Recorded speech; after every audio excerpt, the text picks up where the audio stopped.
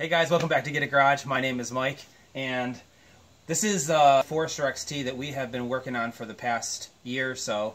It's a good friend of ours, and it blew up on his way to Florida to go and visit some relatives.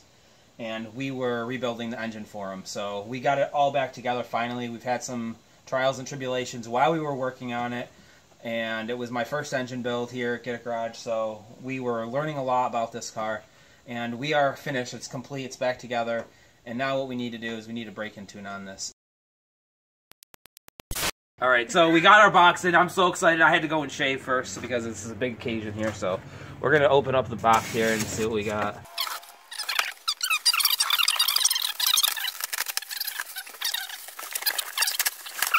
Uh-oh. I see shiny bits. Oh.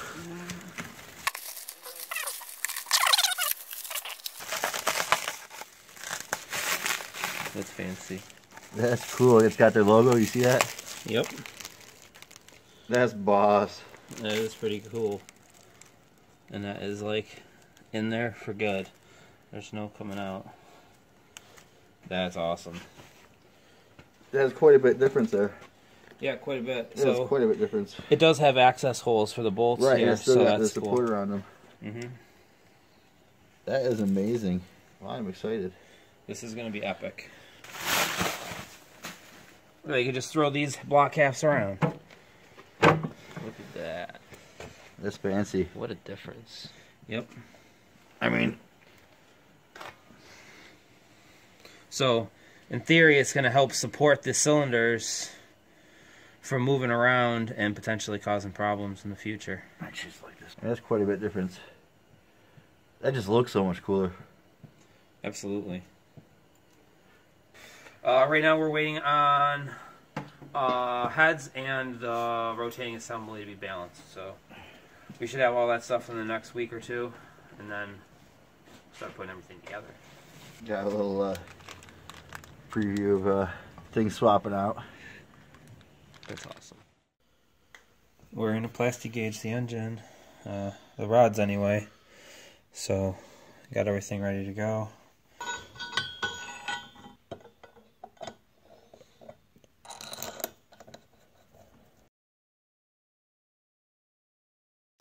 Alright, here we go.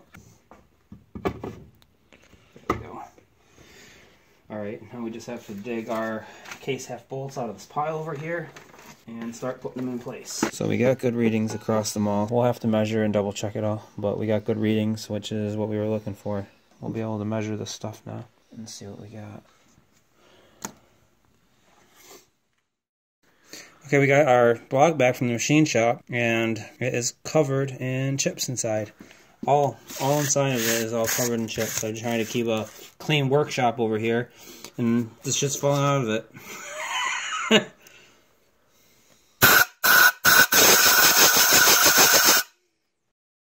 Alright, we're just getting ready to do the final assembly on this block, so before we do that, we are taking a fine-tooth comb and going over every little last passage and the whole underside and just everything. We want to get it as clean as we possibly can. This is just Dawn, some warm soapy water, and this way we know that there's no metal filings anywhere and it's totally clean. Neither one of them will do dishes, but right. That's how it goes, though. Yeah, gotta get them Herspers. it's all about the Herspers. For building an engine, cleanliness is godliness. We already spent some time cleaning it.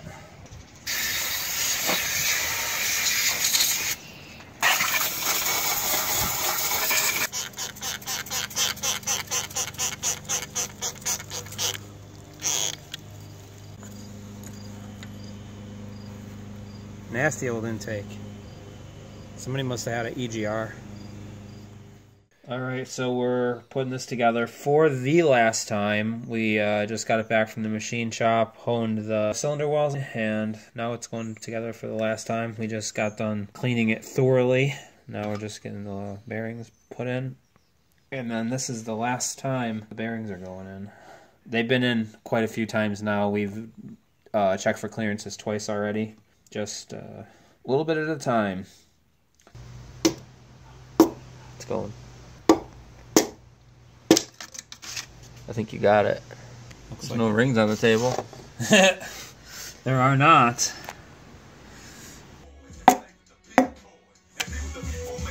Got it. Alright, well, it's been a little while since the last update that we made on this. We've been trying to just make some progress on it, and I haven't really been filming too much. But as you can see here, we do have the block together.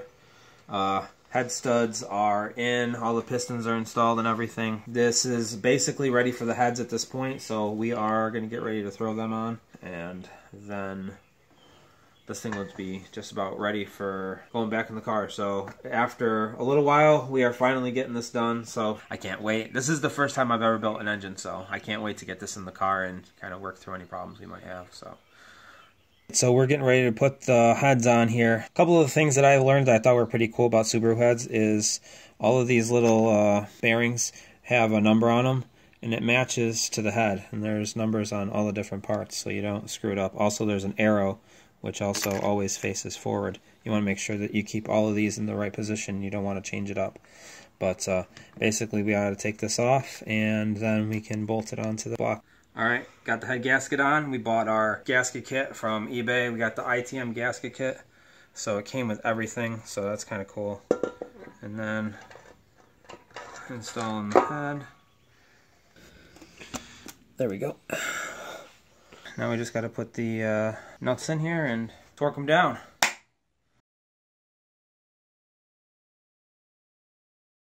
Alright, we got our gaskets on the front crossover exhaust pipe. Copper RTV in there just to prevent any leaks.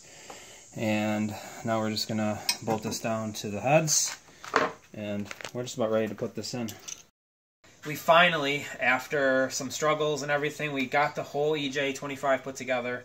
The intake's actually going to come back off so we can put it in the engine bay, but right now it is ready to go in, so we're going to take some of this stuff back off and drop it in the car. In lieu of an actual real leveler, we're using ratchet straps to pick this up. It only weighs a couple 100 pounds, it's pretty light, so we're going to try and get it in. Off the stand.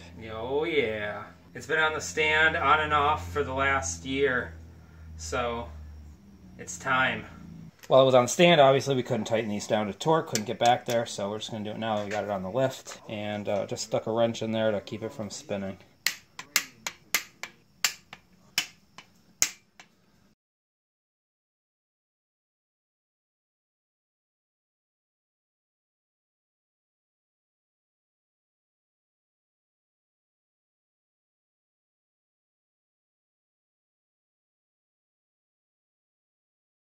Alright, well, she is in, minus the intake and accessories, which a lot of them are still up in here, so I think we're going to call it a night and get back at it tomorrow. But for right now, it is in. The motor mounts are in place, the transmission bolts are all tightened up. Now it's just finishing bolting this on, and then we'll do our first startup. Oh man, I'm excited. Then we can sell it. Buy an Audi. Right. Alright, so we're getting ready to put the intake on now. We got the gaskets in place. Everything is ready to go. It's been tightened down and double checked and triple checked, and the intake can go on, and we can start hooking up the rest of the stuff here. So.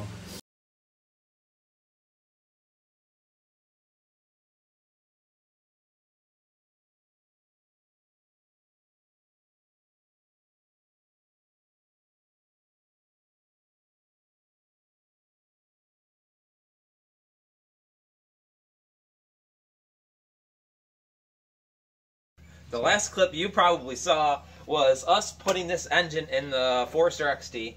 We did a little bit of work on it last night and did a bolt check and a couple of other things just to make sure it was ready to go. We have the tuner coming over today to put the base tune on this so that way we can do the engine break-in. It's been a long project. We've been working on it about 2 years now. It's May 2020. We started this in 2018, so I'm definitely nervous. This is the first time I've ever built an engine from nothing, and this is definitely not like a good beginner engine. It's a lot more complicated, and it's different than most 4-cylinders or even V8s. It's split the case and all that stuff, so it'll be here today. Got a couple hours. We got to drain the rest of the fuel out and put some fresh 93 in it. I'm excited and I'm nervous at the same time, so we'll have to see how it goes.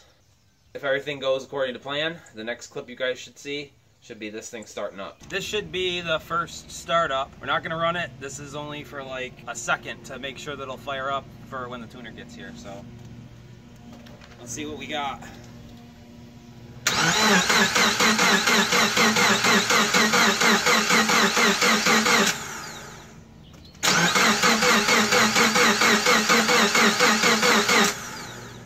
It sounds good. It does sound good. You need to get fuel to that. I say, I think because we drained the fuel out, it's probably lagging. And that's my thought too.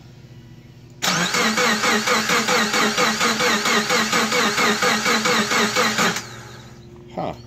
That's a loose ground. Yeah. Yeah. Time out. Try it again.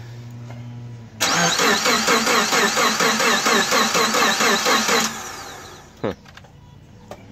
All right. So we had a fault code stored in the ECU. It was preventing it from starting, and there's wasps, sorry. The fault code was for the crank position sensor. So I cleared the fault code. I may have blown it up once, the engine. You did? It may have been blown up. Maybe. It may have been blown up. Slightly. A little big hole.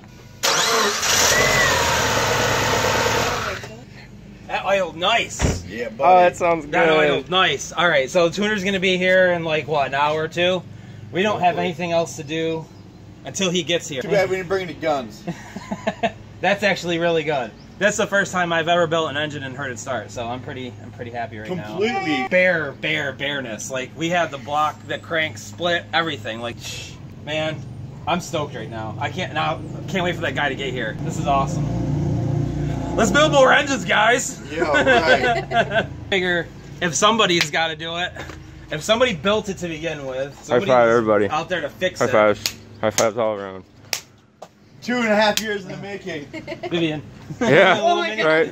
Baby, high five. High five. As far as the Subaru goes, you know, we only started it for a second so far, but I would have to say that it kind of makes me want a Subaru a lot more now than before. And I've had a Subaru in the past, and I sold it, but I'm thinking that it would be, you know, something that would be fun around here. Rally shit. I think he's got the brake-in tune done, and we're gonna do the initial like startup / break-in procedure starting now. So.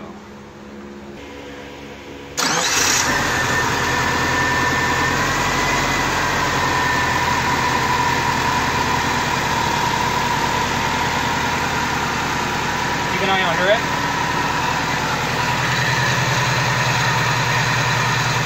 No leak that I see. And she's burning.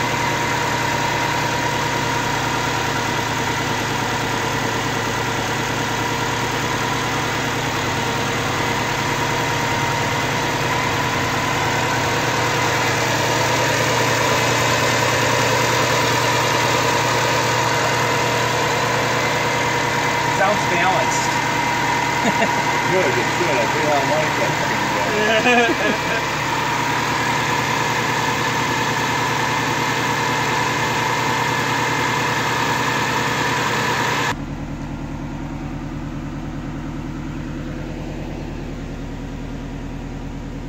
Yeah, that's just shit burning off stuff. Yo, it blew up in North Carolina. I had to have it towed by a complete stranger. It was dropping off a race car dude for like $80 because he didn't want to haul back empty trailer. It was like a whole bunch of like Hail Mary passes that made this happen.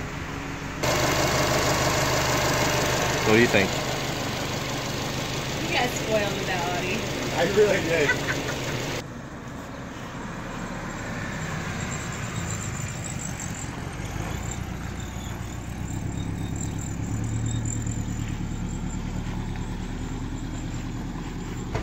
So how was that? Yeah, it was really nice. Yeah?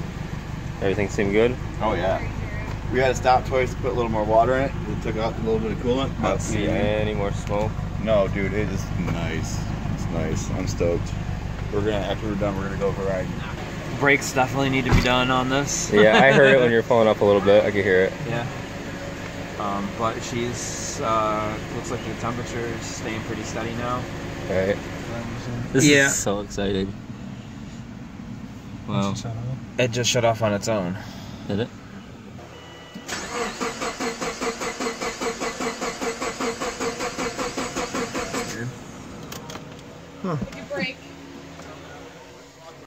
So, when the tuner was here, we had a clip of the video. The car just died. We didn't know what happened. We logged some stuff, and we weren't getting a crank positioning sensor at all, which is strange because the car shouldn't run without it. Took the sensor off, and lo and behold, after screwing around with trying to get it off for a few minutes, it was actually a bent pin, and we plugged it in correctly, and she started right back up again. So one of the things that is like the #1 thing that it prevents an engine from starting is the wiring and just stupid connectors and clips and grounds and stuff like that. Like when you put a new engine in, that's always what it is. And that's exactly what we had. Both of our grounds were loose, and our crank positioning sensor connector was screwed up. Other than that, it was great. The brakes definitely are sounding better. They are. Quarter-mile time? Huh? 0 to 60. Quarter-mile time? It looks so good though. It feels good. It really, really sounds like a brand new car. It does. I love it.